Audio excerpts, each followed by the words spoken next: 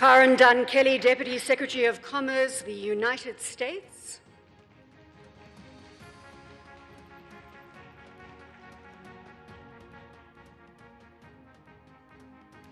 The Honourable Nkosazana Dlamini-Zuma, Minister for Cooperative Governance and Traditional Affairs.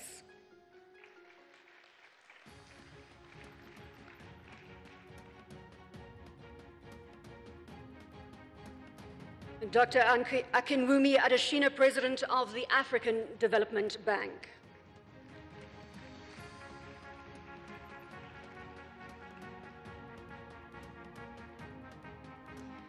The Honourable Soraya Hakuziyaremye, who's Minister of Trade and Industry, the Republic of Rwanda.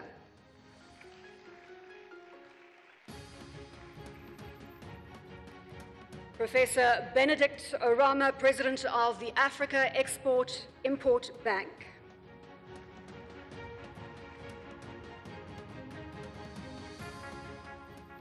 Admasu Tadese, President, Trade and Development Bank.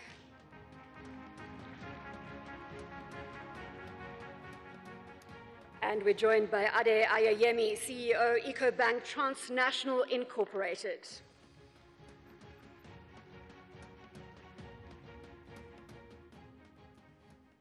Thank you all for joining me. Now, let's just look at where we are from an Africa Continental Free Trade Agreement perspective. The Free Trade Agreement went operational on the 7th of July, 2019. Trade will commence under the agreement on the 1st of July, 2020. Ladies and gentlemen, that is just 9 months, if we're generous and we take November into consideration.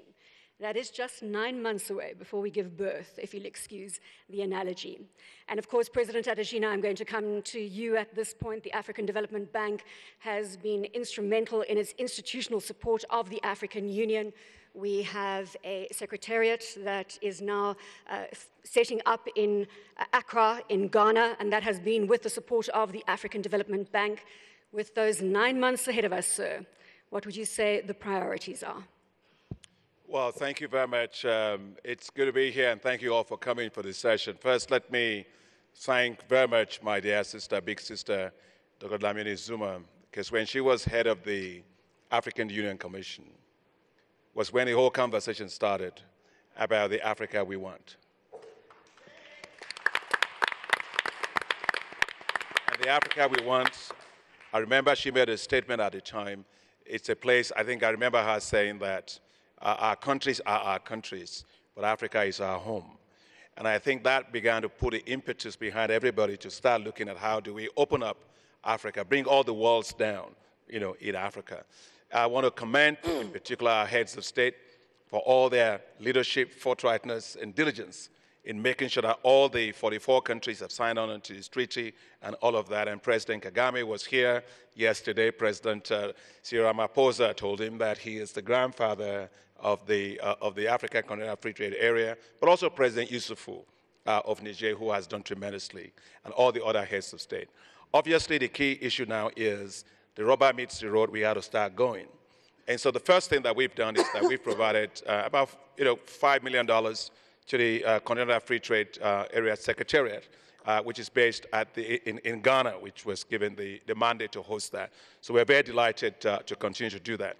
But I would say that for the African Development Bank, actually, we didn't have to wait. We didn't wait for the Africa Continental Free Trade Area to be investing all the things that are necessary to make it work. Investing in critical infrastructure, investing, we'll have more time to talk in more details about this, investing in integrating our financial markets, investing in connectivity across all the countries, also investing to make sure that we can, Madam Zuma, when she was the chairperson, I remember she started this thing called the AU passport, which allows us to have a passport, allows us to go everywhere, in Africa. I think you should give her, because we found out in the case of Africa, we do this, my vice presidents here, Pierre Ghislaine and his team, they do a fantastic job of this thing called the Africa Visa Index, which actually shows that, you can go 25% of the countries you can go to right now without needing a visa as an African. right? In 21%, you still need to have a visa. But at 50-something%, you still have to get visas to go. So much work still needs to be done there. But I think the enthusiasm is there, the political will is there, the reality is in front of us. We have no option. It's going to work. And we just have to continue to make sure we do the right things to make sure that we deliver on the promise of the Continental Free Trade Area. Minister Dlamini-Zuma, President Adesina has clearly said you seeded this while you were chair of the African Union from 2012 to 2017. How do you feel that we are just 9 short months away from seeing this project come to light? Well, thank you very much. I feel very proud of us as Africans because this is part of Agenda 2063 and it's part of economic integration of Africa that our forebearers so wanted.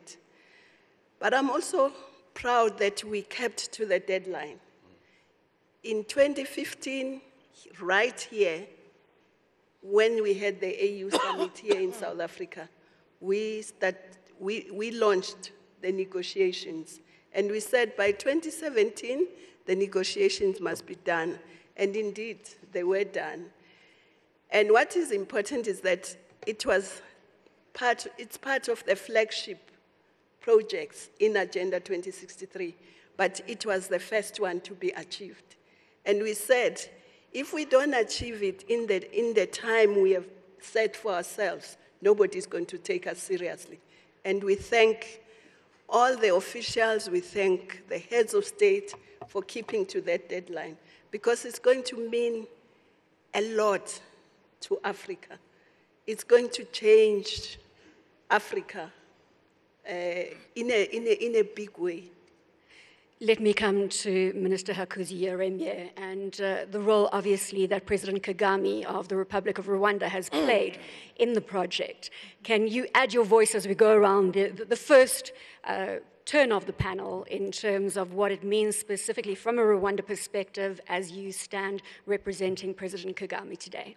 Yeah, thank you. And first and foremost, I would like to pass on the regards of His Excellency President Paul Kagame, who couldn't be here today due to other national commitments and had to go back to Kigali.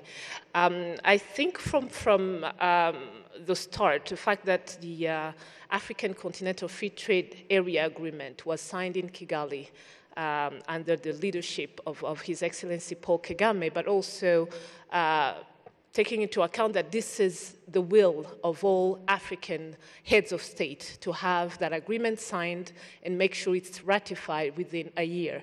A lot of people didn't think that it would come into force after a year, but that happened. And as we move forward into respecting the deadline of starting to trade in July 2020, there's still a lot of work to be done in terms of negotiations on the tariff concessions, in terms of making sure that we agree on which goods will be liberalized first, and also making sure that we have more countries that ratify by that time. Now we have, I think, 27 or 28 countries that have ratified, and although the agreement has now been signed by 54 countries out of 55, the ratification process is ongoing.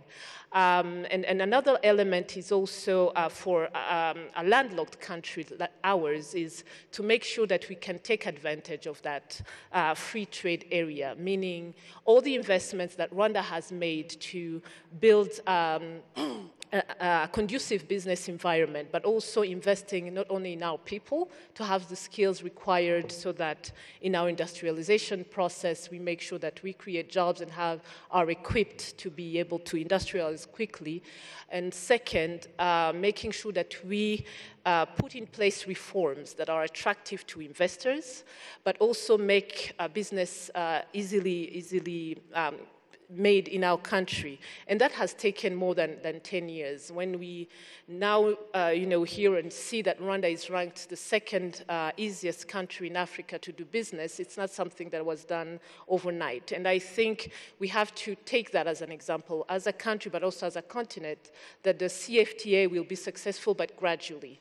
There are still a lot of work to be done, but the political will is there, and the deadlines have been respected, so I believe that by July 2020, we will have finalized the first set of negotiations. So, Minister Hakuzi Yaremye, mentions that 54 countries have signed the CFTA. Eritrea is the only country outstanding on signatory.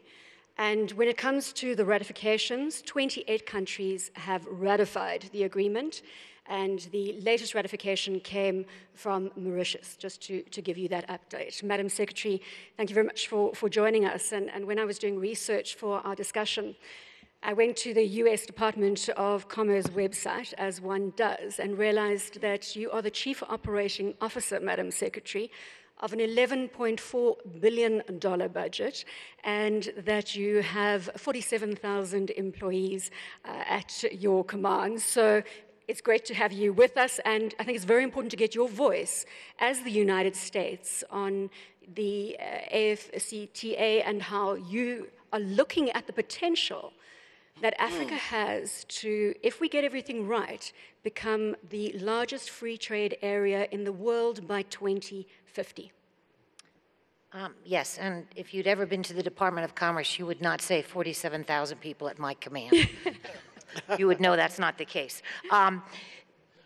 So I really first and foremost want to thank you very much for inviting me to represent the United States to be on this panel. It is an honor to sit amongst such established people here and who have really done just tremendous work to get to the place that we're having this panel discussion on this free trade agreement. So I'm really humbled and honored to be here, and I have truly enjoyed the conference and engaging with so many of you over the last days. So I will make my comments pretty short and sweet. In a matter of several words, how do we feel about it? We support it very much. We think it's a great idea.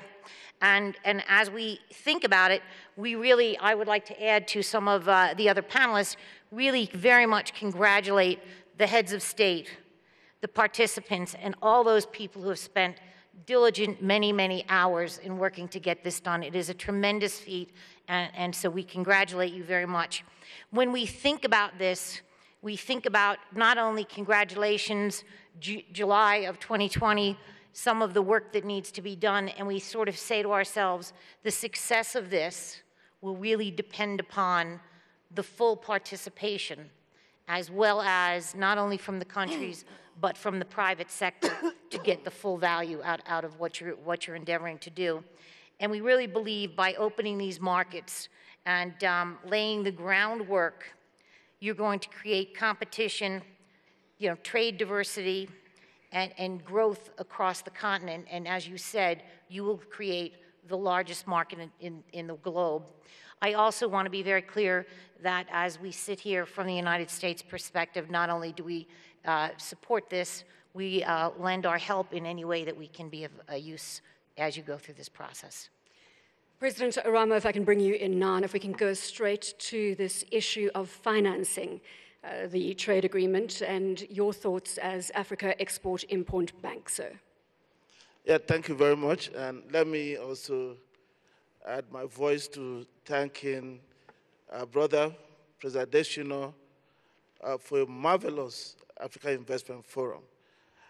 We are partners in it, but he is the leader, and he has led us very well, and I must say congratulations.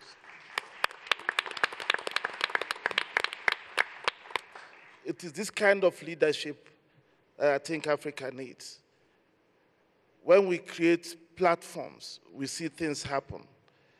If this didn't exist, we would not have known that it was possible to come here, come to a place, and find Africans with investment opportunities and investors from all over the world negotiating businesses worth more than $60 billion. It never happened.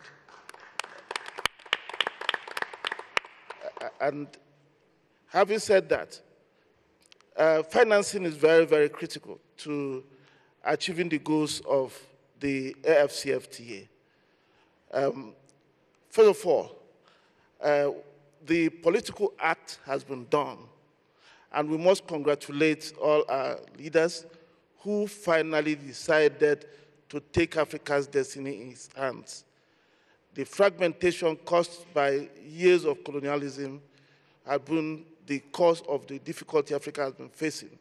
And that is what AfCFTA is finally trying to resolve. However, the political act will not cause the trade to happen. There are very, very difficult things to be done. First, and I think the priority now, is dealing with the adjustment costs. It is dealing with the adjustment costs that will determine how many borders will be open or closed on July 1. Countries are already estimating tariff revenue losses. Companies are complaining that they will be disadvantaged because of competitiveness issues. So as a matter of priority, we must deal with that. And that is why we are working with the African Union and with support from the African Development Bank, and I think in partnership with other financial institutions here, to try and put in place an AfCFTA adjustment facility. Our estimate is that it will cost about $5 billion. And our board has approved $1 billion. And we are looking forward to other countries. And I hope countries like also the United States can come and help with concessional funding so that we can blend the commercial funding that we bring to be able to deal with this immediate challenge. Because if borders are closed on July 1, the confidence will be lost and the businesses will not go ahead. The integration may not happen as we are all hoping for today. But beyond that, there are other things we need to do, financing. But I think one of the greatest things we need to do is information. In the past years, I think the work of our governments and the African Development Bank and other institutions have led to some infrastructure existing in the continent that currently today carries about $1 trillion of total trade. But the problem is that out of the $1 trillion, intra-African trade is just less than $170 billion. And the problem arises because we do not know what is happening across our borders. Egypt imports something that maybe Sudan actually exports to the outside world.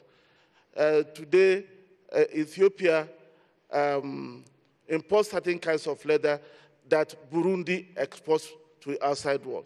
So unless we begin to deal with these information issues, again, trade will not happen.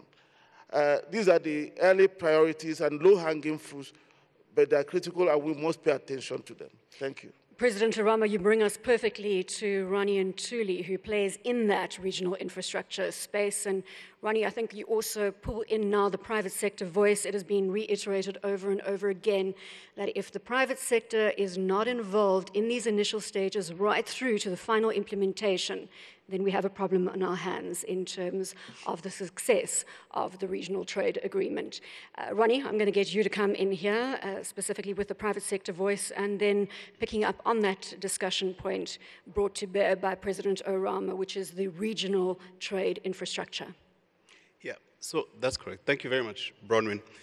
So again, let me begin by echoing the voice and say thank you very much, President Adeshina, for the work that you and the bank, and very importantly, the partners to this platform have done in bringing us all together.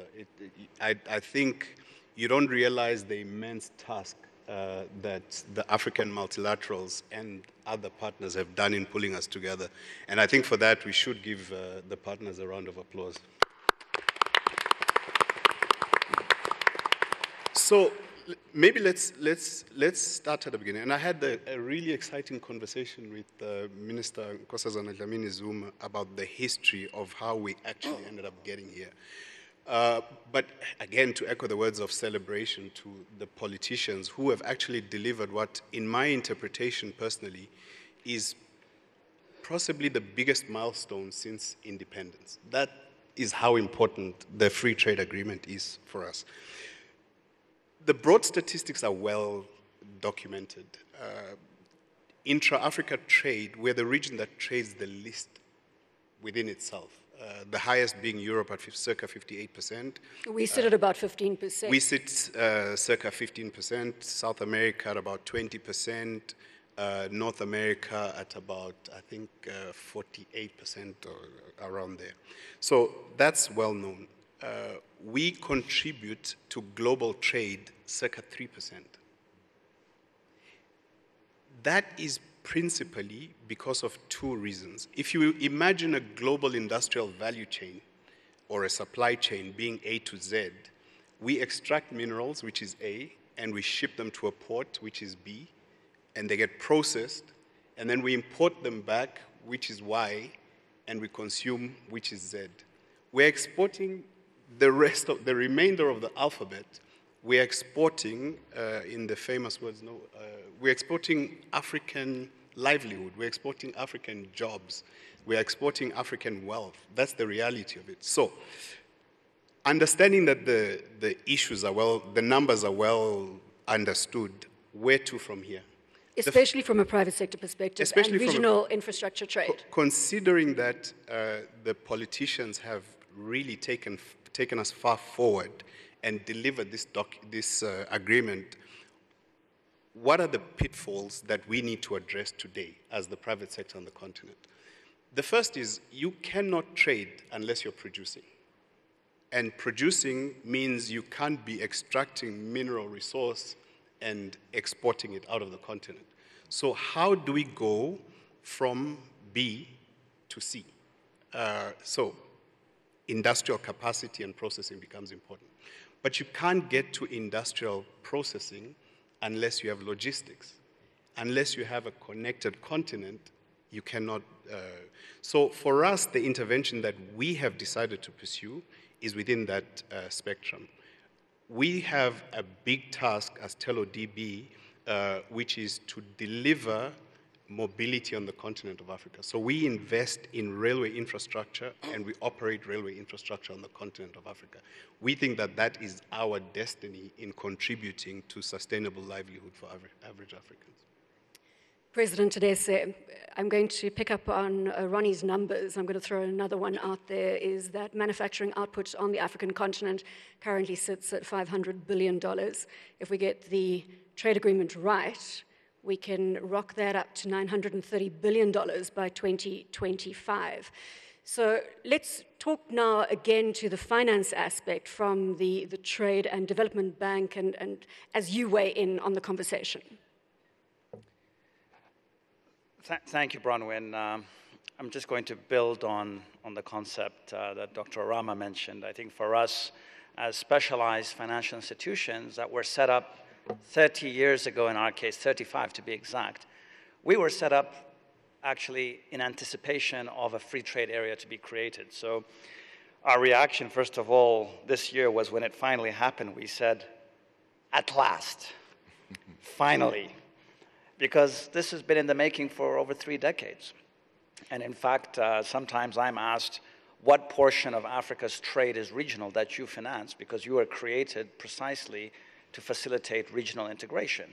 And I used to always hang my head down and I say, can you ask me another question? Because most of our trade financing is about trade between our African economies and the rest of the world. Partly it's because of lack of complementarity, as Ronnie has mentioned. But of course, it has to do also because even in goods and services that could flow today, there's so much red tape, there's such poor infrastructure, it just doesn't make sense for business people to target markets next door. It's easier sometimes to target markets overseas. So for us as financiers, we're delighted because it reduces market risk. We all talk about the complications of the trading regime worldwide today. I think for an African financier like us, we would be very happy to see some of our clients, like Ronnie, being able to rely on significant volumes of business across borders so that he is not subject to some of the vagaries of difficult trade policies that might arise. You never know what's going to come up tomorrow. So I think one of the things we like to see from a risk mitigation point of view is to have at least a significant marketplace here within the region that can give our clients enough room to maneuver. And we know that this continent is very large, it's very well endowed, a lot of comparative advantages. They're not all the same. And we know that if the physical barriers and the institutional barriers are dealt with, it will unleash a great deal of development. I think many of us are familiar with the very bold measures that have been taken in recent years to establish industrial parks, agro-processing zones, cross-border infrastructure, one-stop border posts. There's a lot, actually, that's been in the making to help facilitate this. The institutional element around the elimination of tariffs over time was the missing piece. And I think for a banker like TDB, we see this as a very significant incentive to businessmen, to African businessmen, to start really looking at the regional market and to start investing across borders because they can take advantage of these new opportunities. It's all about risk management. That's what every financier will always boil down to. And I think our leadership has now finally helped reduce some of these macro risks that we have no role to play in. Bankers follow policymakers in terms of accepting the prevailing conditions. So we're delighted. We feel it's finally come. There's a lot of investments that have been made. Rail, for instance, if you just take the last 3 years in my part of Africa, we've seen 3 mega projects in rail being invested. We have the one in Tanzania that's just in construction as we speak. Very bold. We have the one in Kenya, and we have the one in Ethiopia. These are $3-4 billion projects. What keeps me up at night sometimes is how are we going to ensure returns to these big investments? Because this rail will only be sustainable to the effect that we're able to use it. The goods have to move. And the goods are not just going to be moving overseas as we have in the past. The goods have to move within the region. So I really hope that the incentives now will give people like Ronnie the confidence to keep investing across borders, whether it's locomotives or otherwise. And Ade, let's bring you in your confidence of investing, obviously bringing in your financial expertise as well. Let's keep the conversation going in terms of the actual financing elements of the trade agreement. Thank you. I must also add my voice to thank all the organizers, President Adesina, and also the political leaders for having the courage to say that we should come together. If we can come together to compete in football and that raises the competencies of our people and raise to the top, we should be able to compete together in businesses and raise to the top instead of racing to the bottom. When I talk to, as a financier, when I talk to companies, the first question I ask them is, so what is your market? Who are you going to sell to? If the person is in the country where I live, is in Togo, I say, what's the population of your country?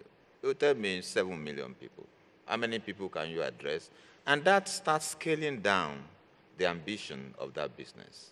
And that starts scaling down the level of financing we can give to that business. And that starts creating potential for failure of that business. But if anybody, as we go forward, and I hope we really give this a real push that it requires, so that we can have a better continent for our children. When I ask somebody, what is your market? It will tell me East Africa. It's over 1 billion people. Then it looks like somebody that wants to invest in India, who will say 1 billion people as well, plus. And therefore, the chances of that business being able to scale up, the chances of that business having access to capital increases substantially. When I ask that business, who are your suppliers? Who will say, well, some of my suppliers are in my neighborhood. Well, I also have supplier in Ethiopia, supplier in West Africa, supplier in Central Africa. Because if I start talking to that company, I will see that the chances of failure is becoming lower and lower because he has markets where he's selling to, he has suppliers that is coming from that market.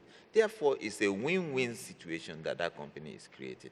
And that is how we can get companies that can be bigger, because I support SME. It's very good. But we need big companies to be at the forefront of innovation and research. And those are the big companies that will take us forward. They will now be able to start buying from our small and medium-scale enterprises. So we should do this. All of us think no is important. All of us on this stage have not chosen to be here. Time has chosen us to be here at this time, and we need to deliver. Thank you.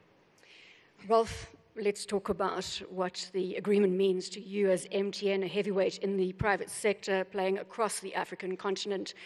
are you looking forward to some low-hanging fruit as MTN? No, Bronwyn, thanks very much. And I firstly would like to just echo the sentiments expressed already, which is to thank the African Development Bank, here presented by President Adesina, and the partners, and most importantly, the political will of our political leaders to get us here.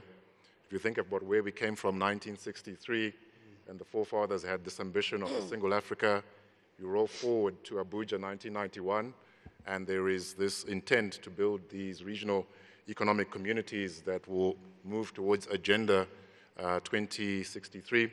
All of that, from an MTN perspective, we are right behind that political will, and we believe we need to play our part.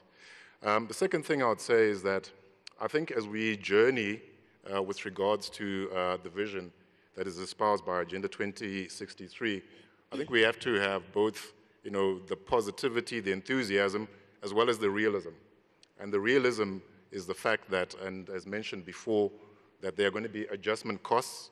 I think we need to make those adjustment costs visible so that once they're visible, we can deal with them.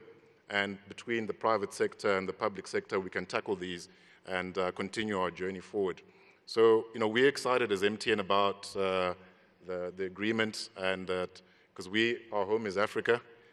We have 244 million subscribers across both Africa and the Middle East, and 170 of them are on the African continent. So that's about 15% of the African population is served by some connection with MTN.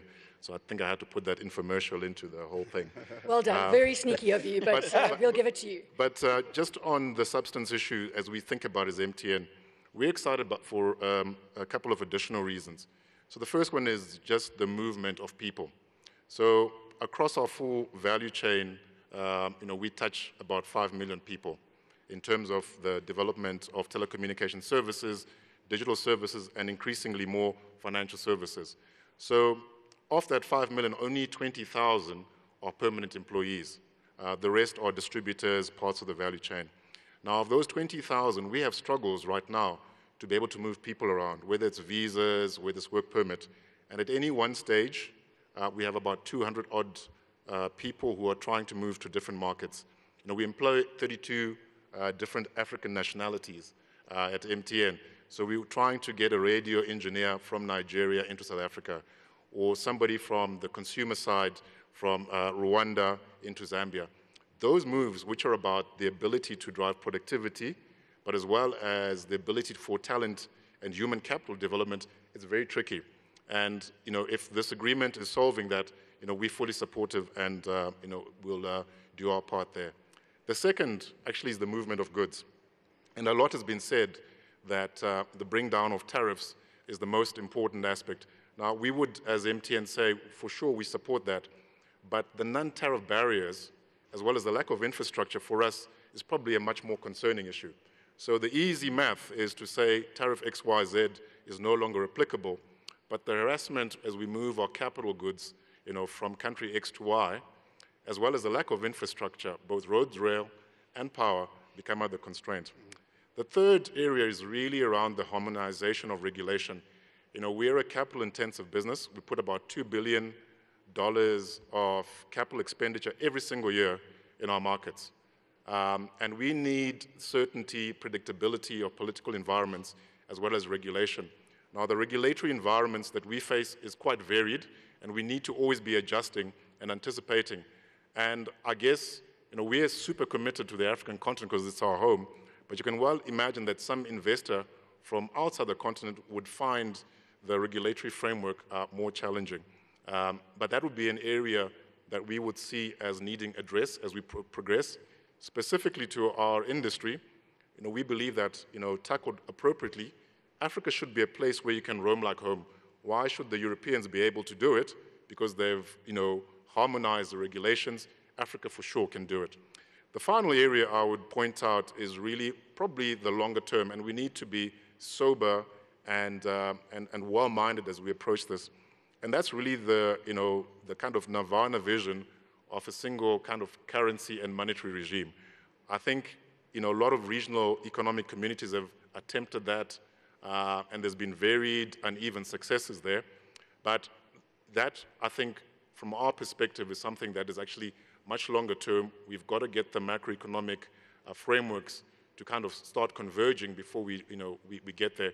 So we'll quite happily, as MTN, live with kind of multiple currency regimes for a while, so that we can steadily get to that end goal. But Bronwyn, we're super excited, and we'll play our part to make this a success.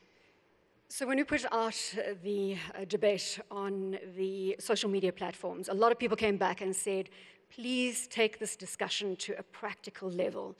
And we're going to do that for the next half an hour in terms of the practicalities, the implementation, how we sensitize Africa, small businesses. There are 445 million small businesses across the African continent. How do we get them on board with the free trade area? And President Adesina, when we were in Malabo in Equatorial Guinea for the African Development Bank annual general meeting, it was crucial in terms of the presentation that you did at one of those sessions, and that was showing the regional infrastructure that is developing across the African continent as a result of investments made.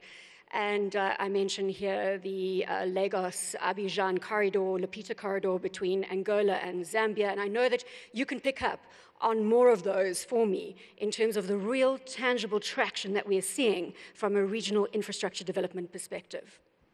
Thanks very much. So I will probably talk about three types of infrastructure. One is the hardcore infrastructure. Talk a little bit more about what the MTN CEO was talking about in terms of digital infrastructure, but also financial infrastructure. So if we pick, for example, just the issue of physical infrastructure. So for physical infrastructure, for example, if you take Gambia and you take Senegal, next to each other, there's no bridge linking them. So how do they trade? And so since 1974, they've been trying to figure out how to do that. So we invested in January this year, we completed the Senegambia bridge, which now links both countries. Today, last year we came to this platform, myself and Alani Bobise, who was somewhere around here, the CEO of AfCFTA, and we committed that we will put our $500 million to do the Congo bridge to link the DRC Congo and to Congo-Brazzaville. In fact, when I went to Congo, I was with President of DRC Congo. He said, well, the other country, we're just across. And I went to the other side and said, well, the other country just across. Except you swim, you can't get there, right? And so we decided we have to connect those two things with road and rail, which we are going to do. You take, for example, the investment we made to connect Addis Ababa to Mombasa, 1,000 kilometers. And that alone has increased the trade, bilateral trade between Kenya and Ethiopia by 400%. We're talking right now in Tanzania, and TeleDB is part of that conversation about railways that you were saying, Admasi, that to connect Tanzania to Rwanda, Rwanda to Burundi, Burundi to DRC Congo, Goma, where they have a lot of mines, a lot of minerals. And so that issue of physical infrastructure, transport infrastructure, we're going to continue to do. One other example I can give you is the Nakala corridor in the Southern Africa area. It's changed everything for us. The Kasungula Bridge, it's changed everything. So we're building all of that. Now, on digital infrastructure, if MTN doesn't have that digital infrastructure, if there are no data centers in today's world of fourth industrial revolution, we can't just be talking of the economy of today. We've got to talk about economy of tomorrow. It's a digital economy, fourth industrial revolution. We have to, and we are going to invest a lot in data centers, a lot more in digital infrastructure. We've done that for the Central Africa backbone. We did for East Africa backbone. We've done for Trans-Sahara backbone, linking Niger, Chad, Mali, Nigeria, all to Algeria. So all that is going. But let's speak financial infrastructure. So, for example, Pierre Ghislain and their team, my vice president, they're doing a phenomenal job just integrating financial markets. Because if you're going to be really trading, right, you've got to connect all of your stock exchanges together, mobilize domestic savings to support a lot of that investment and trade.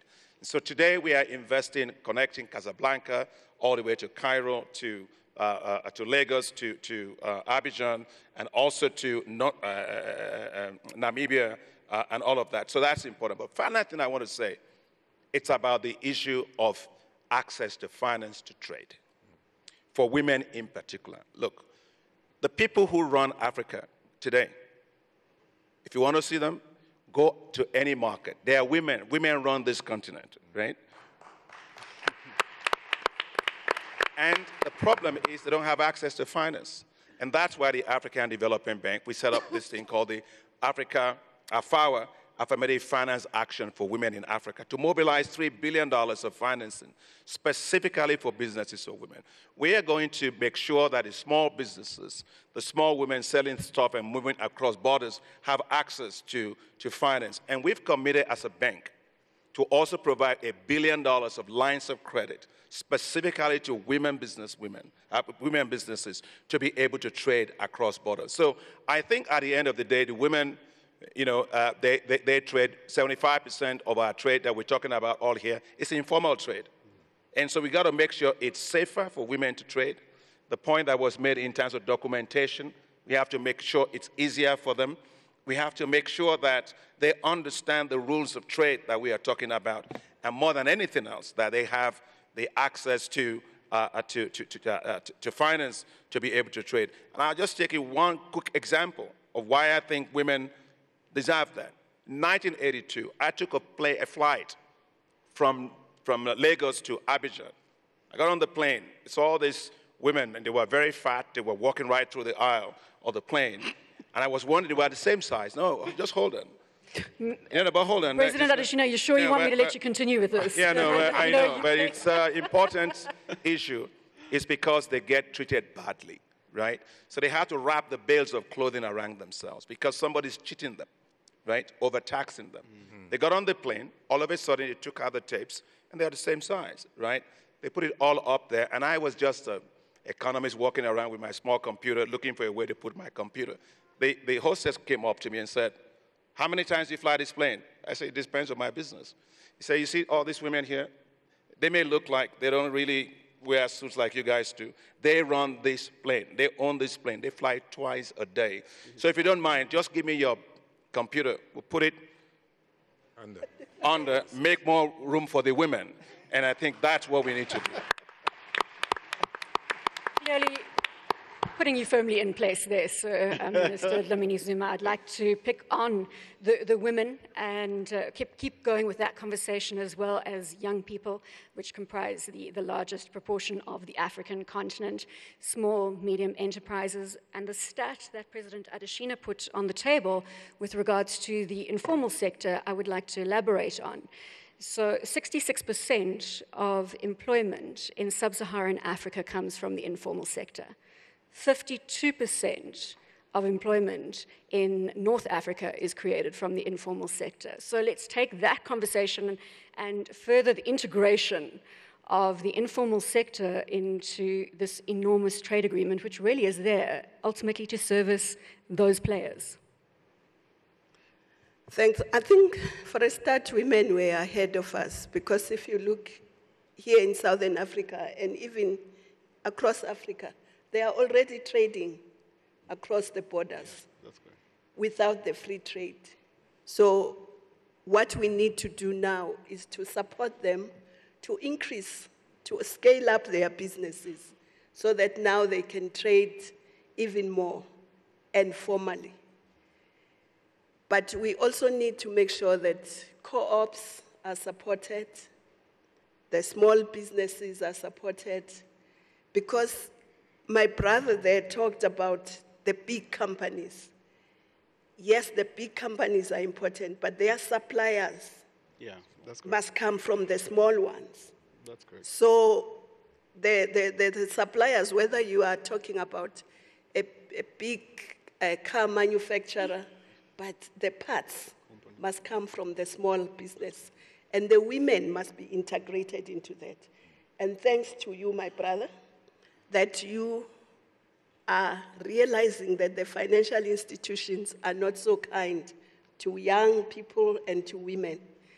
And I hope that besides the good work you're doing in the fund itself, you will also influence all the financial institutions to show that women need to be supported financially. But I think also us as governments must play our part in supporting them. But if you look at what the ADB's priorities are, amongst them, there is Light Africa, which means energy infrastructure. There is Feed Africa. Who's feeding Africa as we speak today? It's the women. If you look across Africa, it's the women who are in agriculture, but they don't own the land. They work on it. So we need to have policies that give them access to land and to allow them to own land.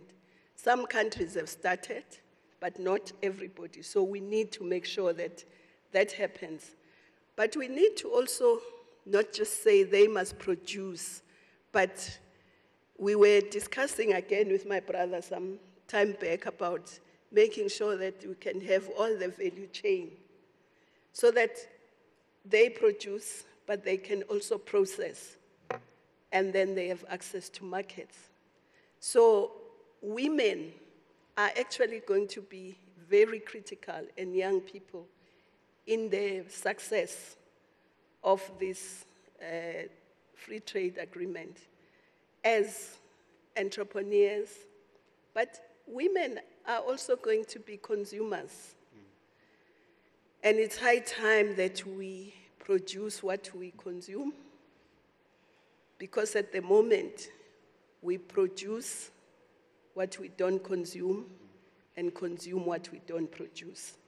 So hopefully, as we put all this together, we will change that. But I agree with him completely that the women are going to be the drivers. They are as we speak, but they are not recognized either. So it's high time we recognize their role even today. So analysts are predicting that we can increase intra-Africa trade by some $35 billion on an annual basis, and we can reduce external imports by up to $10 billion on an annual basis if we get this right. I'm cognizant of time. We've got 19 minutes. This is the Africa Investment Forum. We promised you a debate where we would look at unprecedented investment opportunities as it pertains to the Africa Continental Free Trade Agreement. So we have a heavy-hitting panel. Madam Secretary, I'm going to come to you. We are basically going to go through the panel again, and I want you to talk to this audience about the investment opportunities that are afoot as a result of the free trade agreement. And Madam Secretary, if you'd like to weigh in, I know you also had a point to make on private sector integration into the framework and the success that needs to deliver. Yes, thank you very much. And cognizant of your now 18 minutes and 43 seconds, I'll try to be quick.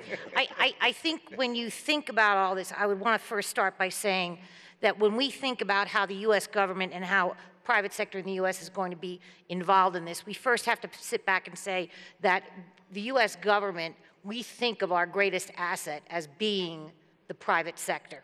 So when we think about that, we separate it out a little bit to say, what is the U.S. government going to do to help out? And already USTR has signed a joint statement to help in the implementation and further negotiation of the free trade agreement. So we are getting that, and they're really available to do things like non-trade barrier discussions, regulatory impairments, things that we've heard around this table, movement of people and goods, those kind of things, all the way to how do you sign the World Trade Organization Trade Facilitation Agreement and get that done in a timely manner. So from that perspective, we stand very ready, and my colleagues around this conference have talked about things from Prosper Africa to Power Africa and things like that. But so then secondly, we then think about how does our greatest asset participate, which is our private sector. And really, to one of your points earlier, is that if we do this, if this works, you will create the largest market in the globe. And I will promise you, when you create the largest market in the world, the U.S. private sector will be there to participate. I do think that when we think about it, and I've talked to both participants of the PAC-DBIA, which is the President's Advisory Council on Doing Business in Africa, as well as the AmCham, to say to the private sector, what are you thinking about, what do you need? And they say, we need this market open because the cost of entry and operation is so high that we need to have scalability.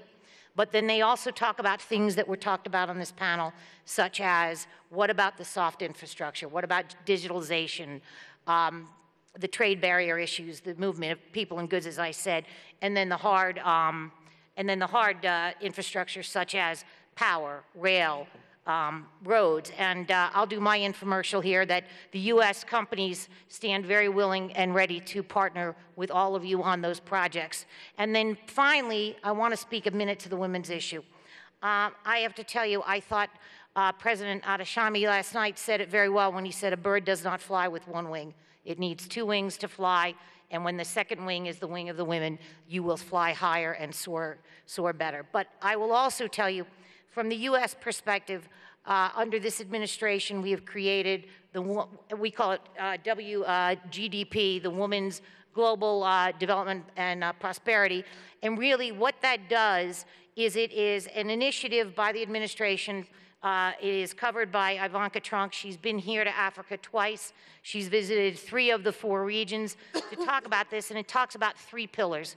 Number 1, women prospering in the workforce. How do you get them educated and trained? Number 2, how do you create access to capital and things that we've talked about before?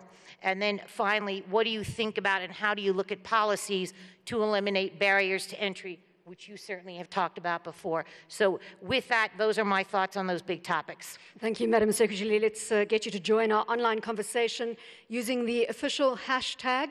It's hashtag Africa Investment Forum and hashtag AIF 2019. Also, don't forget to tag us at AFDB_group and at AIF Marketplace. I want to now bring you in, Minister Hakuzi Yeremye, and if we can again go to the opportunities ahead, the biggest opportunities for investment when it comes to the Africa Continental Free Trade Agreement. Thank you, Bronwyn. I think one example I can give is as we try to really have this Continental Free Trade Area agreement not be some theoretical agreement that politicians or policymakers talk about, but that it resonates with not only our young entrepreneurs and our SMEs. It's really important, and we've started that dialogue with the private sector in Rwanda, where they also challenged us saying, when you go and negotiate all these protocols under the Continental Free Trade Area Agreement, why don't you include us? And already at the East African community, this is something we have started. The East African Business Council asked us to be part as an observer to the consultative meetings before we go and negotiate on a continental level, because at the end of the day, these are the private sector or the business people are the ones who are going to be, make this agreement a reality. When we talk about non-tariff barriers, it's not just what we see in reports, but it's really talking to the people who have to confront those barriers, be it at the borders, the time it takes for them to move goods from one country to the other. And one example is going to a country, in an African country, where they still have to apply for visas. And they give us an example that they would rather go to a Middle East country where they have a visa on arrival. And this is something that we have, I think, to tackle as Africans. How do we really allow our people to move from country to country, hassle-free and visa-free? Rwanda has applied that, and we see that it's really something that has boosted the trade flows that we have. But it's important that we understand that for a business person, if they cannot go to the country where they would like to trade, they will not go to that country. And the second thing is also all the facilities we put in place at regional level, national level to help our young startups. In Rwanda, with the assistance of the African Development Bank, we started the Rwanda Innovation Fund, and really we're grateful for the role that the African Development Bank is playing, not only in securing infrastructure that we really need on the continent, but also, you know, starting those funds that will benefit the private sector in the end.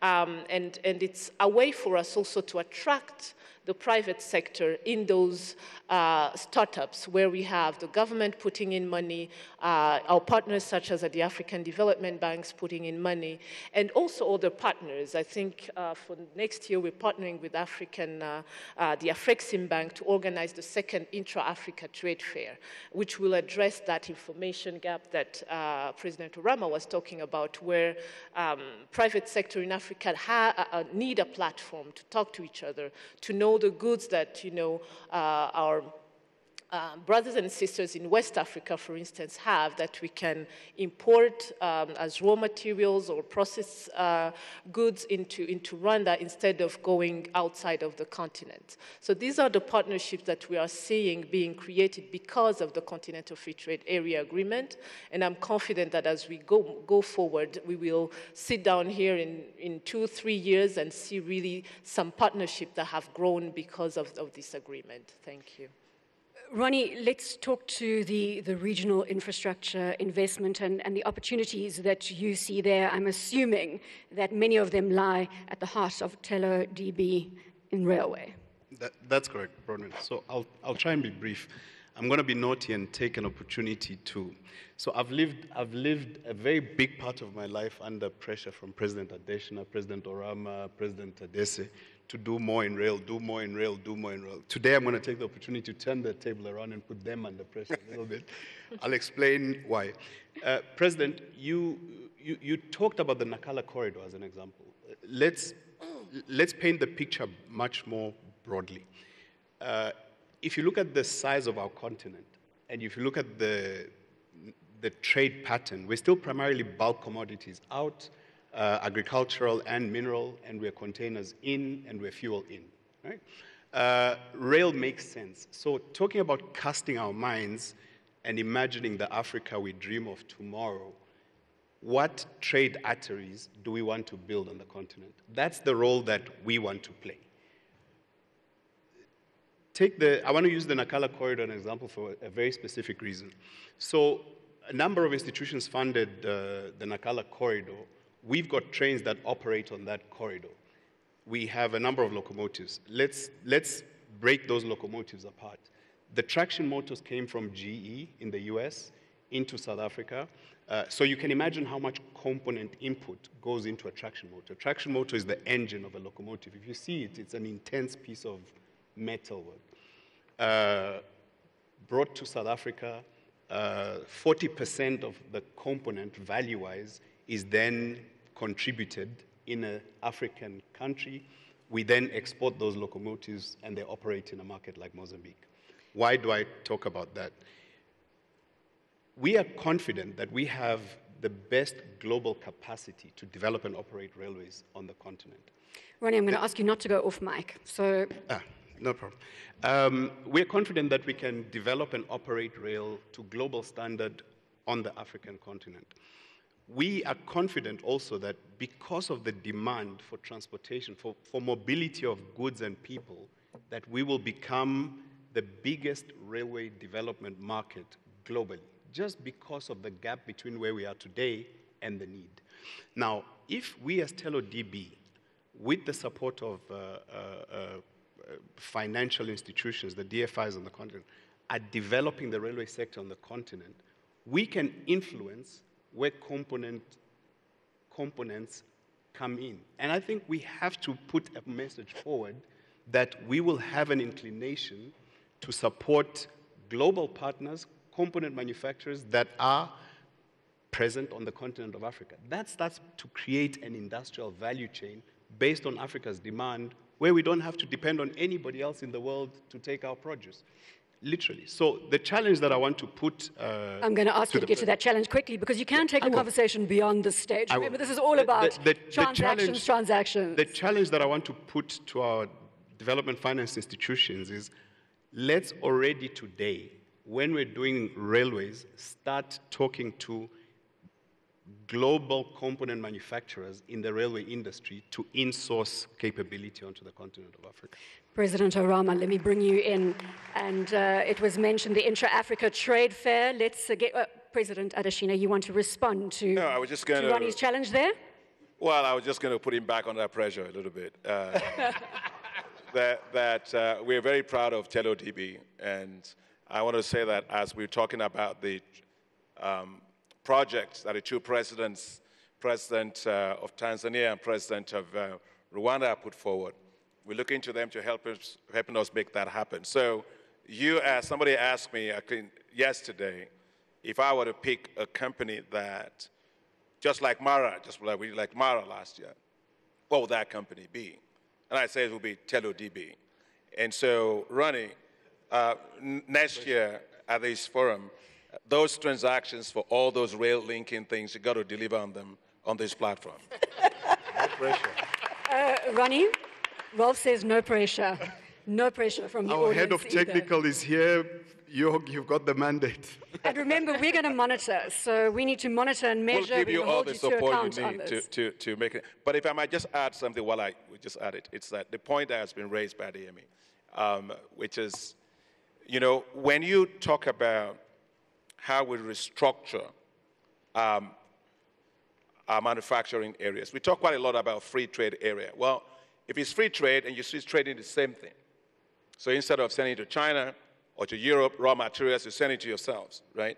So I think we need to broaden that conversation to also how do we develop Africa as a manufacturing zone, right?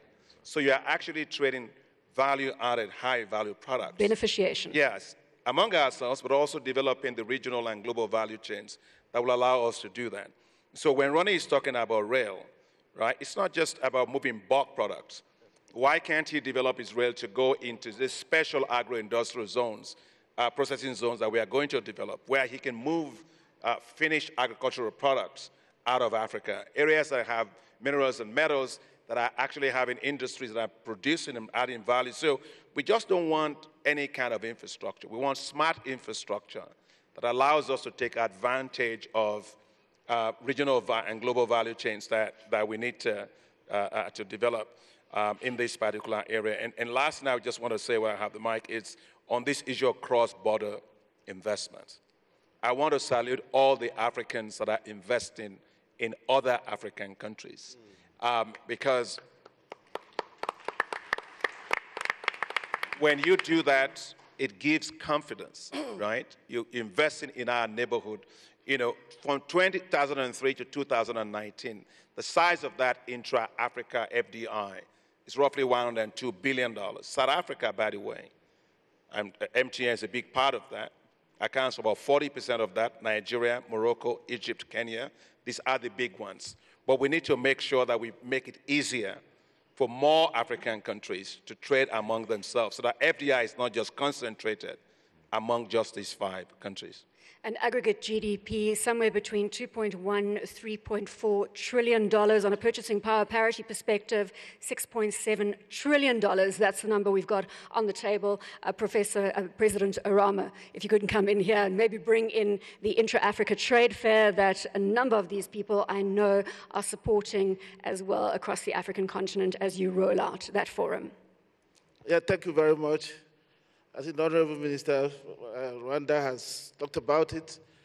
Just like this platform, the Intra-African Trade Fair is a sister platform that was launched last year in Cairo to bring African businesses so that they could meet each other, begin to deal with the trade information that is critical to promoting trade and investments across Africa. Last year, we had more than 1,000 exhibitors. We had transactions that were concluded over $40 billion. We expect that in Kigali in September, we will far exceed these numbers. Already, we are having early birds, and we encourage everybody here who is interested in doing business in Africa to go and register now. But on top of that, I want to just add before we close that I can confirm that Africa has a gender problem. The women are oppressing the men. However, we at AfCFTA know that the women, the market women, all the small traders who are doing all the trade, that they have a major problem of payments. They do not have a means of transferring money across borders. So they carry all the cash, they lose a lot of the money. So we have now developed a Pan-African payment and settlement system. And that payment and settlement system makes it possible for them to trade in their local currencies. We believe that this will boost the trade, and this will make the women even bigger, so that one day they will move from being market women to becoming SMEs and then large corporations. Thank you very much. President Adese. Just 2 or 3 quick points. First of all, I think at the AIF we give a lot of attention to new deals, but I just wanted to highlight another value stream that does come out quite strongly that is not always visible to everybody. Facilitation and problem solving, because existing deals have to perform. And there's always a lot of challenges that need to be overcome. And I've just had 3 fascinating discussions today with 3 different clients, and all 3 clients were very inspired by the free trade agreement, but they needed facilitation of trade. They're not prepared to wait till July. They need to perform today. And so they were asking us if we can play a role to help them get some of the purchase orders that they need across borders through projects that we're financing in countries where they know there is need for supply.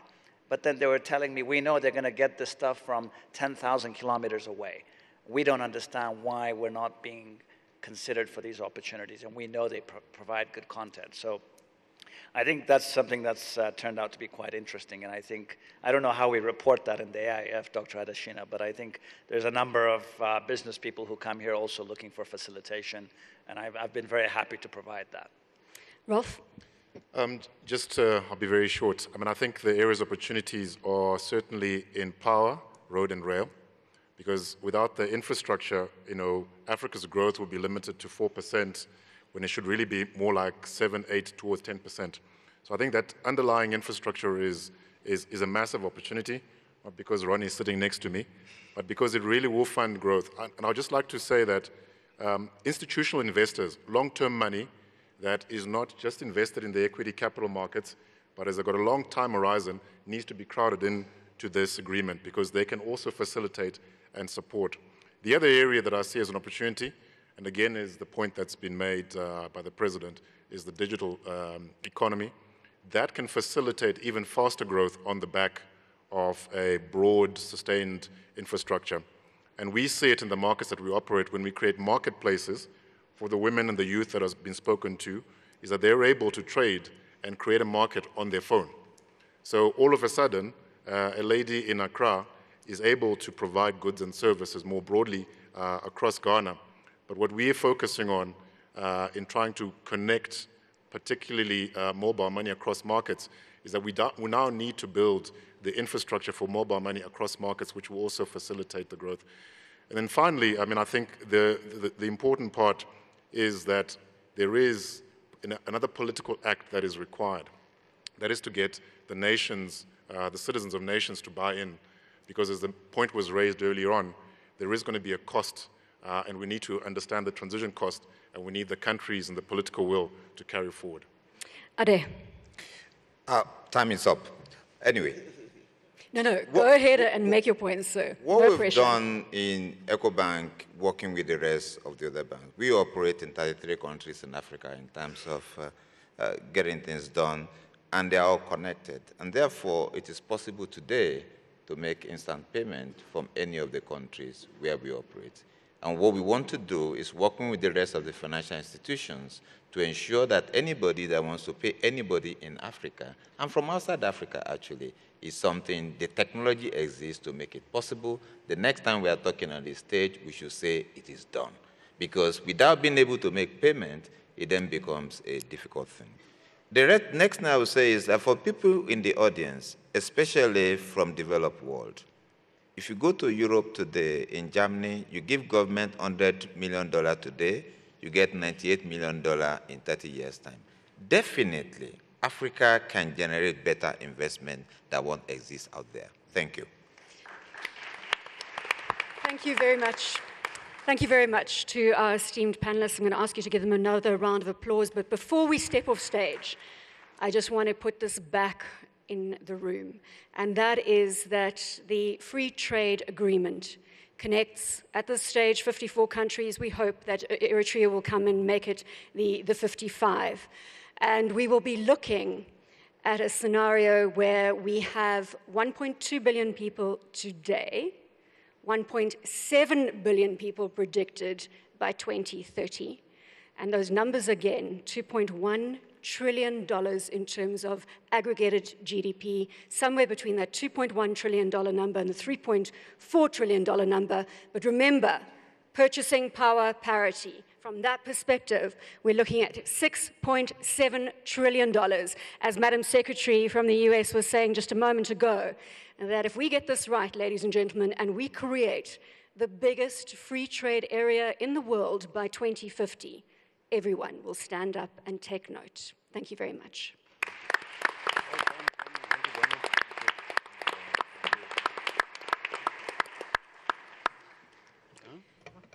We're going to stand down from the stage. Thank you very much again to our panelists. Please give them a round of applause.